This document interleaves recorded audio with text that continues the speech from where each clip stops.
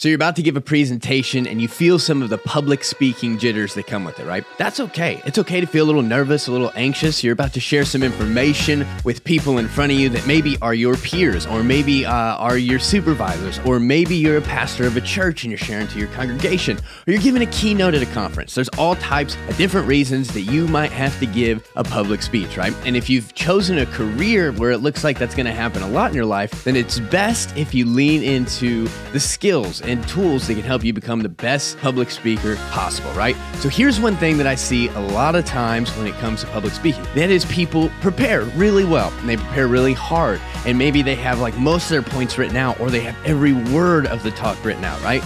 We'll get into later whether you should use notes or not.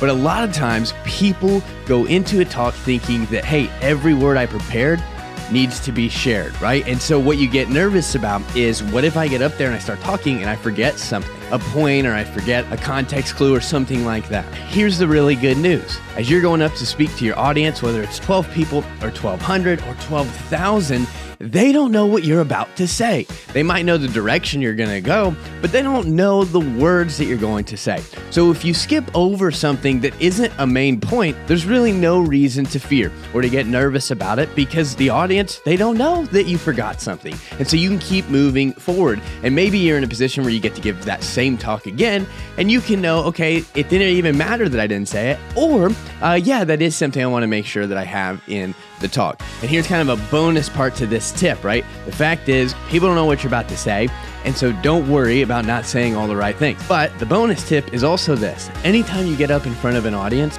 no one is hoping you do bad, right? Everybody is hoping that you're at least just okay. And so they don't want you to bomb. They want you to be enjoyable, and they want to listen to you and be able to root you on and cheer for you as you go. So don't get caught up on forgetting certain lines, certain words, as long as it's not your main point. Because if you're able to kind of grasp that, then as you go and step into whatever speaking opportunity you have next, you're gonna have the confidence to know, hey, don't have to say every single thing, just have to make sure my main point comes across well, and your audience will be good with it.